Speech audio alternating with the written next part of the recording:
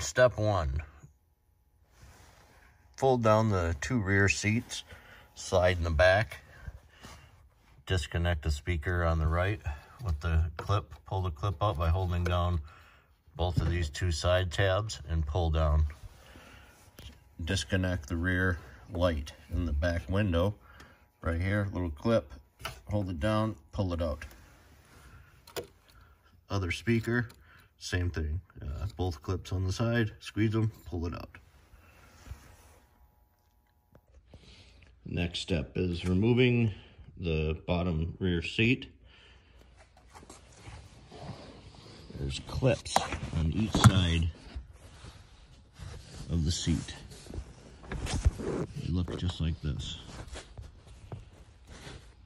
The way to get them out is to hold, when the seat's still down, is to hold right here, squeeze both sides and pull back, lift it while lifting up the seat at the same time, and it pops right out. So one here and one down on the other side. Then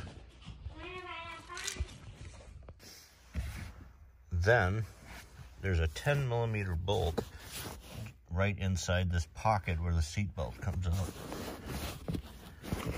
Pull back here.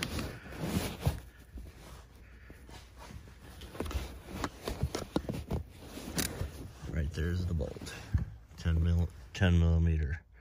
So go ahead and grab a ratchet with an extension and a 10mm socket and unscrew that bolt. And the back seat should lift out.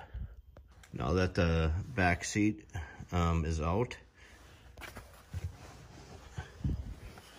there's a bolt right here and one exactly on the other side. Another 10mm. Unscrew that bolt and this whole side piece will come off, and on the other side. The next step is, now that we have both the side panels out, is to go ahead and pull the latch here, pulling down the rear seats.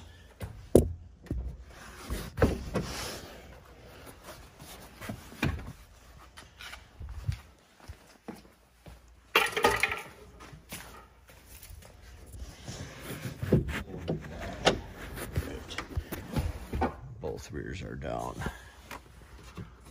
So this panel here and the one on the other side are the next thing that have to come off. So basically, if you have a removal tool, you want to stick it back behind here and give this a light tug to pull it out. There is an airbag behind here, so I'd recommend using some caution. Just a nice light pull to get that piece off of there, and it should pop right off. And I will take another video once it's off to show you what it looks back behind there. All right, so take our removal tool and kind of come up in here, give it a little bit of a little tug here, little tug over here. There we go. There's one panel off.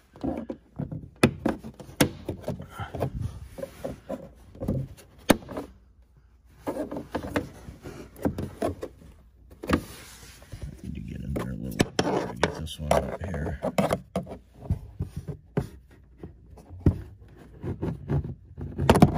There we go. Then this should pop right off.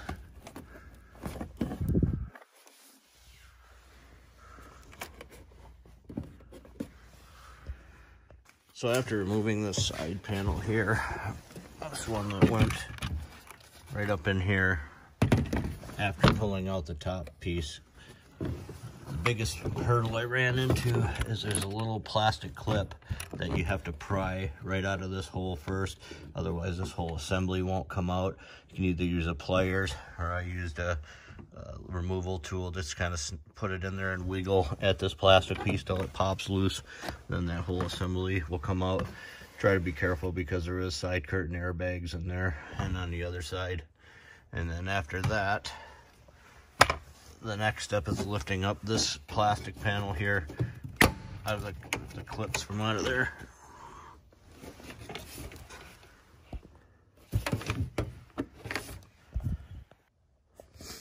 So then after lifting up the clips, fold your seatbelt things down through here to pull them loose. This whole back side piece comes straight off, and then you have access to the rear speakers. So the next part is removing this screw right here. It goes all the way down into the mount with a Phillips head or a small socket on there. Slide that all the way out. Then the two clips, which are right here,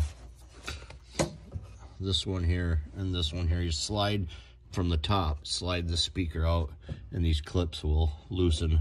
So sometimes it requires putting a little pressure on there, because from the factory they have like a small coating of it's like a foam sealer on the top. So just kind of pop it loose till you get it loose, and make, like I said in the first step, make sure you have your speaker clip loose so it pops out when you take it out.